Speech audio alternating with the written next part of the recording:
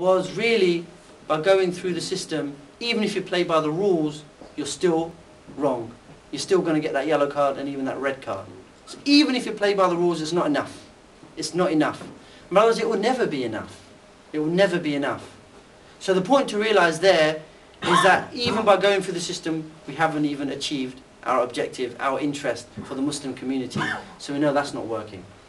But having now mentioned those points, brothers, I still want to sort of take on a different point and mention this before I close. Is that okay? Now just because Muslims not working through the system, it doesn't mean now that all of you are going to go out and take the law into your own hands. Is that what it means, brothers?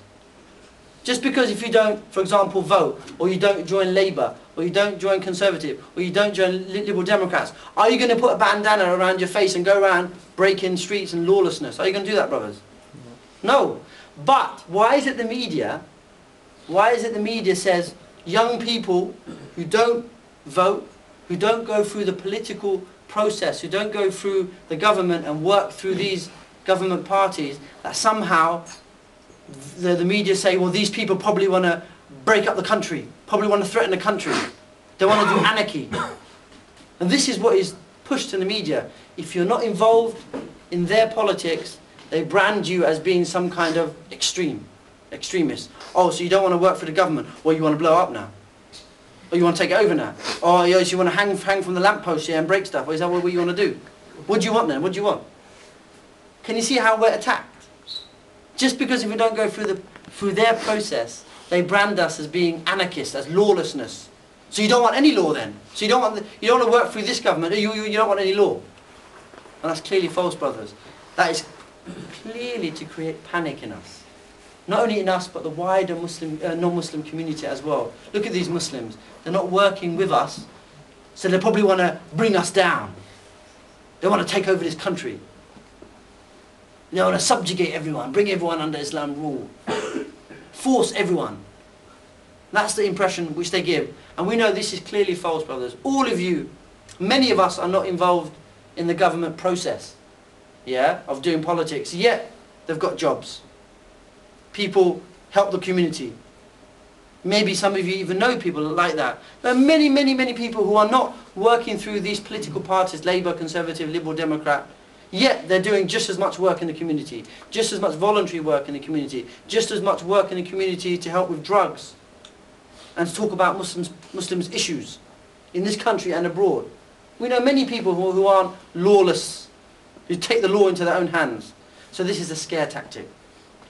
Another one, we know that voting's coming up, Another argument that people want to give us is that if you don't vote, then that must mean that you want to stay separate from society. You Muslims don't vote, it means you want to go into your own little communities and live and don't want to connect with other communities. You want to live in isolation, away from everyone. That's another argument given about Muslims in the media. Oh, so these Muslims, look at them, they don't vote, brown people. So what they want to do, they want to live amongst themselves. But that's not true either. How many of you in this room have actually voted? Alhamdulillah, none of you have voted. Now, does that mean, brothers, do any of you live separate, away from everyone, you have no friends, you don't contact anyone? Is that true, brother? No. Do you have friends? Do you go out and chill out with your mates? Yeah. Yeah. Do you have internet? Do you have a mobile phone? Do you kosh? Do you chill? Can you see? You all do these things, so you all are living a normal life. But why is it that people are telling us that if we don't vote, you're being separate from everyone? Well, if you lot, brothers, just proved it wrong. You don't vote, but yet still, you've got your own normal lives. You hang out with your mates, eat nice food, halal food, I hope, so things like that. So be careful. Be careful. What these videos are trying to do, they're trying to get people to bully them into going through the process and the system of this country. Well, you don't have to. You don't have to. But if you don't, you're going to be branded Islamic Republic sympathizer or something. Oh, you want terrorism in this country. Oh, you must be a terrorist then.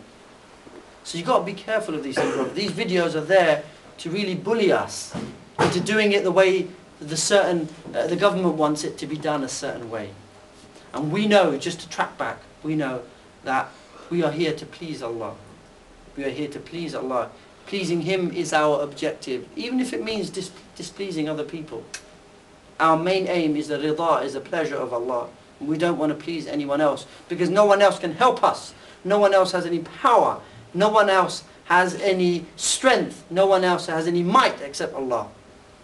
So really, just to summarize very, very quickly, the first point, be aware that of course there is a program running all the way across the different levels of the government where there is a kind of Islam that's been given to us, or not given actually, forced on us, that says Islam should be separated from everything else you do except your personal life.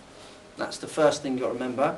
The second thing is, we believe in Allah and His Messenger, and we believe in the standard given by them. That's what it means to be a Muslim. We believe in the standard of Allah and the standard of the Messenger of Allah, sallallahu alaihi wasallam. And then, of course, we believe that also that it is going to be Islamically problematic to try and work through the system, because it means we've got to believe certain things against our belief, and we've got to do certain things against our standard, our Sharia. So we're in a bit of a double pickle there. And lastly, to remember that people are going to try and brand you as a radicalist, as a terrorist, as an extremist, as a separatist, as a God knows what else under the rainbow, that if you don't vote or you don't go through the political way, you must be some kind of extremist, and all those labels that I mentioned. So just to be aware of those, brothers, and I'll end it there. وآخر دعوانا أن الحمد لله وجزاكم الله خير.